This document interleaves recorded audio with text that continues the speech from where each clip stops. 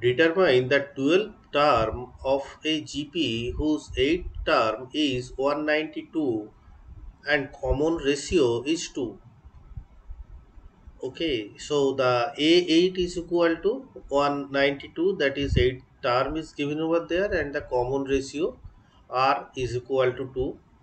So first we will use the formula AN, that is the in a geometric progression how to find out a particular term. The term formula is AN is equal to AR to the power n minus 1. So first I will write 192, that is A8 is equal to A into 2 to the power 8 minus 1.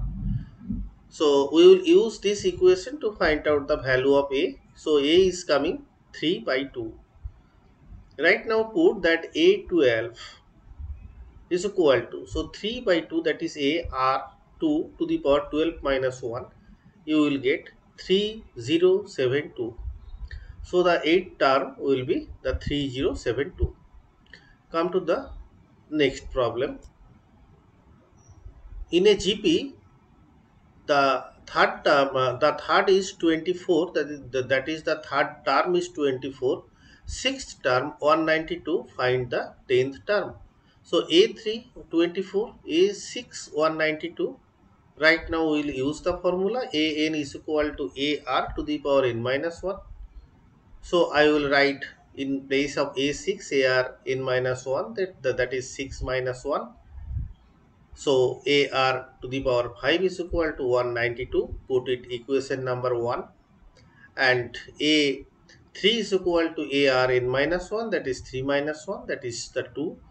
And 24 is equal to AR square. Put equation number 2. Now by dividing equation 1 by equation 2, AR to the power 5 divided by AR square is equal to 192 by 24. After that a little bit simplification, you will get the value of R, that is R is equal to 2. Now substitute the value of R in equation 1. So 192 is equal to AR to the power 5. So put the value of R here. You will get A is equal to 6.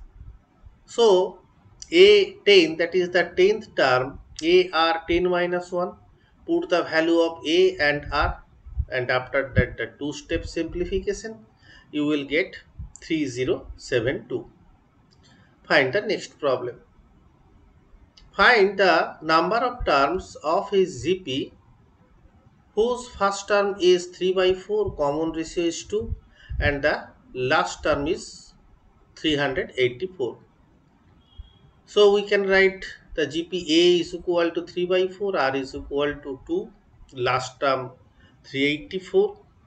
So we will use the term formula, that is AN is equal to AR n minus 1, 384 is equal to 3 by 4 into 2 to the power n minus 1. Use this equation to find, you will get 2 to the power 9 is equal to 2 to the power n minus 1.